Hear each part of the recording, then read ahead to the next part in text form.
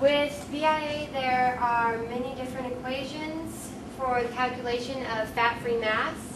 This is fat-free mass, depending on the population at hand, and there are even multiple for a given population. So we're just going to go through a few of the ones that are available. We've got one equation for a male and one equation for female.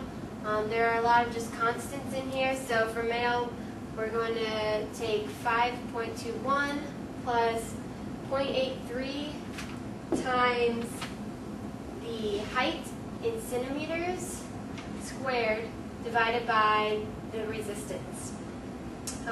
Females, similar equation, 4.92 plus 0.82 times the height squared divided by the resistance. From this equation, we can then calculate percent body fat. So an individual's percent body fat would be their fat mass in kilograms, which we calculated above, divided by their total body mass in kilograms. And then we'll multiply by 100 to get that in a percentage form. To get percent body fat from BMI, or body mass index, we're first going to calculate the body mass index through the equation total body mass in kilograms divided by height squared in meters. Many times when we get our height, it is in centimeters, so you will need to divide that by 100 to get it into the meters.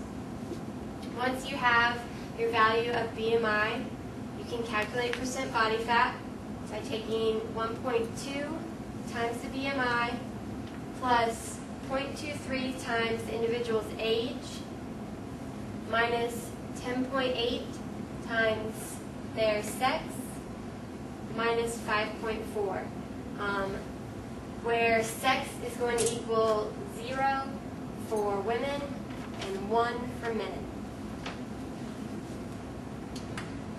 So for our sample, we have a 60 kilogram female, age 22. Her height is 170 centimeters, and the resistance that was calculated with the bioelectrical impedance was 600 ohms. So her fat-free mass,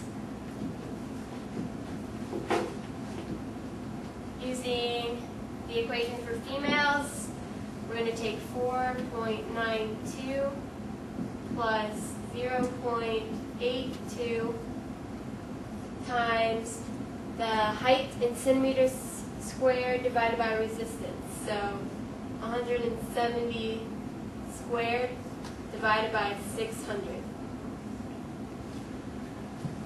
And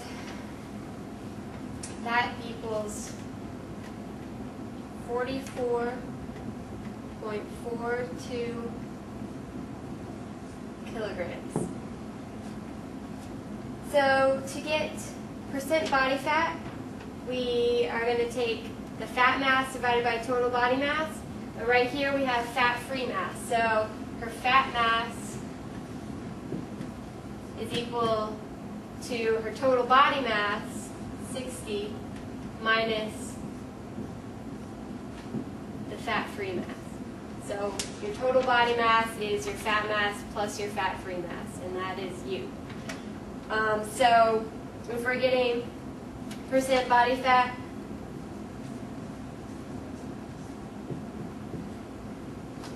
we will take the 60 minus 44.42 divided by the total weight, which was 60, times 100. So that equals 0.259 times 100, which equals about 26% body fat. For her BMI equals total body mass, which is 60 kilograms, divided by the height squared in meters. So her height squared would, or her height in meters would be 1.7, 107 70 divided by 100 squared. And this equals 20.76% body fat from this is going to equal 1.2 times the BMI, so 20.76 plus 0.23 times her age, which is 22, minus 10.8 times sex, which for female is 0, so this is going to be 0, minus 5.4. And that equals 24.57